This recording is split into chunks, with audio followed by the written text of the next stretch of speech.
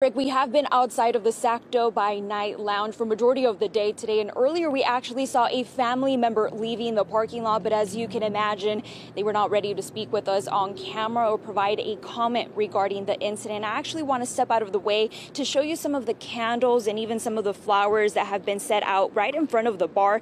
The venue also announcing on social media saying they plan to remain open starting this Wednesday, but I want to recap some of the information that we know so far. Now, Sacramento Sheriff's deputies responded to the scene just after 1:30 a.m. on Sunday. When they arrived, they found two men with life-threatening gunshot wounds. Now let's take a listen to what they had to say. Patrons were leaving and a fight broke out outside. That fight actually resulted in gunshots. Life-saving measures were taken by our deputies that arrived. Ultimately, those two people were declared deceased at the scene.